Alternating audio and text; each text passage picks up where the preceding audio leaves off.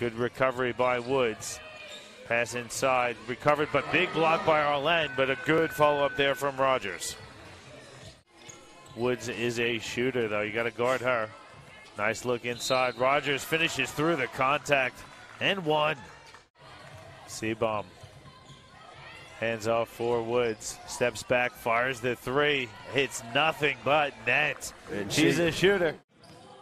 Rip have 10 on the shot clock. So here's a pick and pop now for Arlen as well, which she likes. 5 straight for Ashley Arlen. Cuts the deficit to 10 for Rip City. You know, for every young player, that's what you've got to do. You can't just be a shooter. You've got to be able to have other aspects to your game. And if you've got the ability to shoot like Woods does, bang on cue. Whether there's too many teams is one question, and the other one is there are strengths and weaknesses. I mean, some teams, as we see Courtney Woods knock down another 3, quite adamant that, you know, we're very even about what we offer the women and the men. But one thing they've got in the women is some of these players, as Courtney Woods knocks down another 3. Hands off for Ups. Ups comes off the screen, kicks it. Corner 3 is up. And good. That's a big hit there from Abby Hildebrand. You know, Rip City could be in a bit of trouble. Cairns could be in a bit of trouble as well. I would think for those final 2 spots as Steph Reed.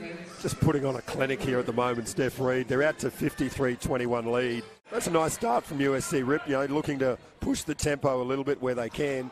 But they have to get down this end of the floor and really start to defend. And, oh, is that Courtney Woods again? She got herself in a little bit of trouble there. Smith gets it plus the foul. I like that take there from Carly Smith. You know, nice cut from Carly Smith, just couldn't get the desired result.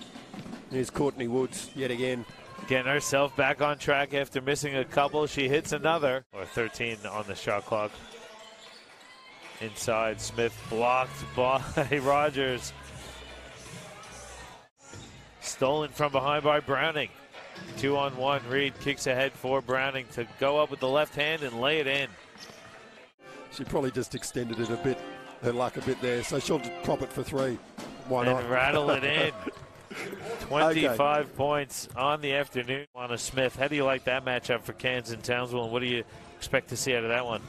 I think the big thing for Cairns is, and we've said it all day today, is have they got the ability, quality players, but they play a very, very good brand of team basketball.